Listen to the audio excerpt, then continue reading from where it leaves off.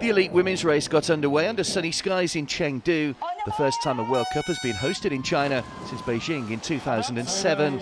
Over 100,000 spectators turned out to watch a rich international field of elite women at the brand new venue built just for triathlon.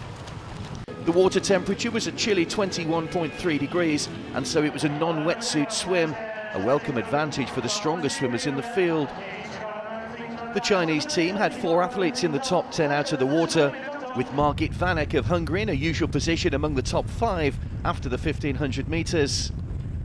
Wearing number 1, Lisa Perterer of Austria exited the water some 30 seconds back and would end up in the chase back, as did Belgium's Claire Michel, whose first World Cup podium chances were in jeopardy early on. The lead group worked well over the 40 kilometres, putting time into the chasers on every lap. Meanwhile, 2 of the strongest runners in the field, Perterer and Michel, were working hard to keep their medal hopes alive. Coming into transition, the leaders had put nearly 2 minutes into the chase group and were poised to steal a victory from the likes of Perterer and Michel, who were yet to come off the bikes. Australians Gillian Backhouse and Tamsin Moana Vale established the lead early on, while American Jessica Broderick and New Zealand's Simone Ackerman were not far behind. After 5 kilometres, Backhouse was in command of the race. Broderick, meanwhile, overtook Moana Vale for second place, but was not making up any time on the leader. Behind them, Michel and Perterer were slowly reeling in athletes from the lead pack, but it was the Belgian who was having the run of the day, gaining some 20 seconds per lap on the leaders. Gillian Backhouse, though, would not be denied crossing the line for her first World Cup win by a comfortable margin.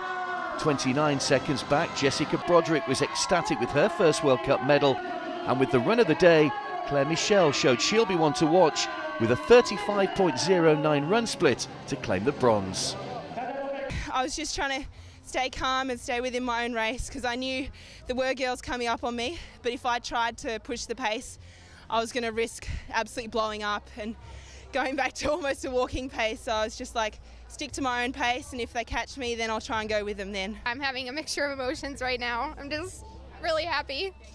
It's been 4 months of hard work, and I was really excited to race, and it's just like exceeding all my expectations, so I'm really happy. Well, I was a little disappointed with my swim. Kind of had a bad start, got off with a gap, had to push pretty hard in the chase group on the bike to try to keep that distance as minimal as possible, and then had to plow home on the run, give it everything I had to try to come back into it. But it's my first podium for a World Cup, so I'm happy. I'm pleased with that. It's a step in the right direction, so I'm satisfied.